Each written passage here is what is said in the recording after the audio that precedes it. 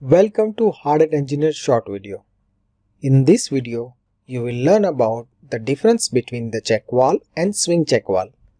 Please do like this video and don't forget to subscribe because that way you will get the notification of new video. Let's start with the video. Here you can see the different type of check valves. Before I explain you why I am showing this, let me tell you what is check valve.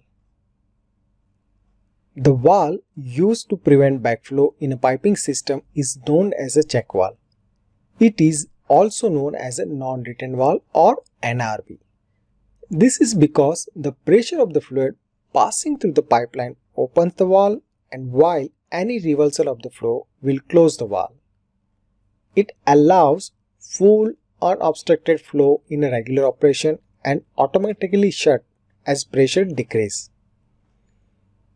The exact operation will vary depending on the mechanism of the valve. Now let's go back to the first slide. In the first row, you can see the check valve that closed due to swing action. That is why this type of valves are known as a swing type check valve. The closing action of the second row check valves is to lift the disc.